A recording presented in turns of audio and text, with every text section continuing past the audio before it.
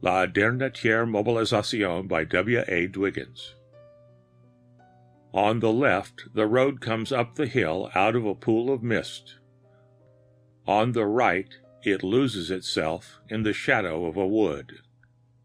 On the far side of the highway, a hedgerow, dusty in the moonlight, spreads an irregular border of black from the wood to the fog.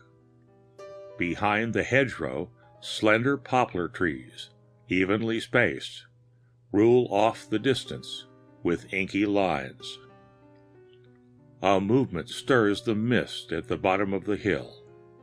A monotonous rhythm grows in the silence.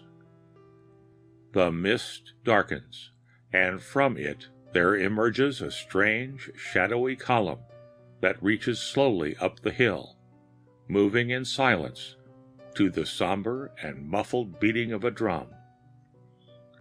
As it draws nearer, the shadow becomes two files of marching men, bearing between them a long, dim burden. The leaders advance into the moonlight.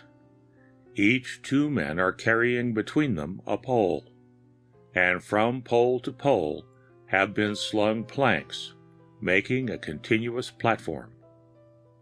But that which is heaped upon the platform is hidden with muddy blankets.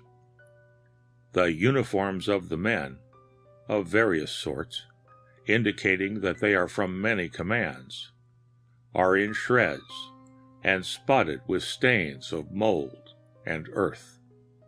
Their heads are bound in cloth so that their faces are covered.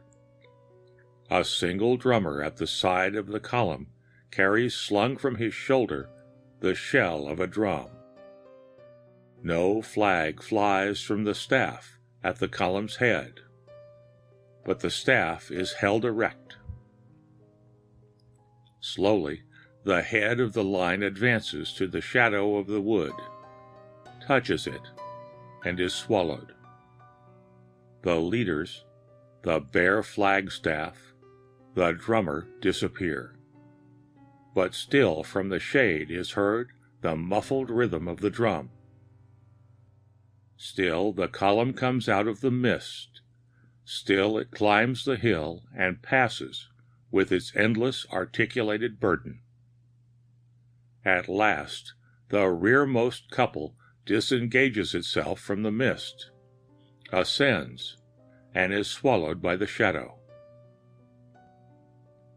There remains only the moonlight and the dusty hedgerow.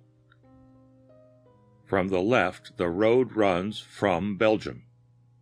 To the right it crosses into France.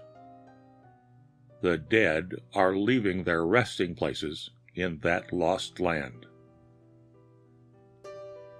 The end of La Dernière Mobilisation by W.A. Dwiggins.